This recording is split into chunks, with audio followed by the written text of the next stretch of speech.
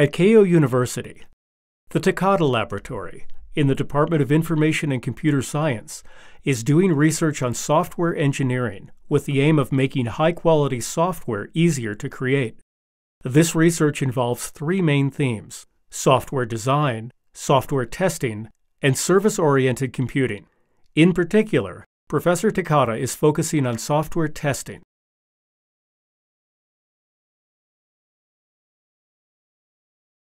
ソフトウェアテストそのものっていうのはある程度のものっていうのはもう太古昔からできていまして、とりあえず動くかどうかっていうのはもうとりあえずだったらもう簡単にできてしまうことなんです。でも、例えばですね、思いつく思いつかない、例えば特定の文字列を入れると、例えば SNS が落ちたりとかですね、例えば、鉄道の改札を考えた場合、運賃を計算するときには実を言うと几帳面にやる場合は真面目にやる場合は全ての駅の組み合わせを考えなければいけない。そのように、とりあえずはできてもきちんとやろうとすると非常に大変なこととなっております。Regarding software testing, the Takada Lab does research from a diverse range of viewpoints, including knowledge-based testing, testing of unforeseen situations, concolic testing, mutation testing, and performance testing. In this way, the researchers work to solve problems comprehensively. 昨今ですね、Android、スマホですね、スマホが、皆さんほとんど皆さんお持ちでしょうが、そのスマホについては従来は俗に言うプロが開発したアプリケーションが普通だったんですけれど、スマホは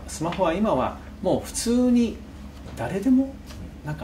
とりあえず作って、でそれを公開して、で場合によってはそれによっていろいろと利益を得るというような時代になってきています。でそのような状況でそのような、プロではない方が開発するときに実を言うといろいろと問題が起きかねないと、そういうようなこともあったりします。Compared with the PC, which basically has only two means of input, the mouse and the keyboard, a smartphone has lots more, such as rotating and shaking the phone, GPS, and telephony. So when people actually use their smartphone, problems occur more frequently as well. This means that research is needed to tackle problems that were unexpected or unforeseen when the app was developed. 研究そのものはですね、ソフトウェア開発、要するに皆さんが世の中使われているソフトウェアにかかるようなもので、それがより良いものになるっていうのが、基本的なご利益になります。でその時にですね、大きく2つに分かれるんですけど、1つはプロが開発するもの、1つは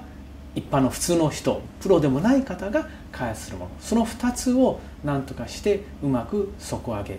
をしたいと、そのような結果になればいいなと思っております。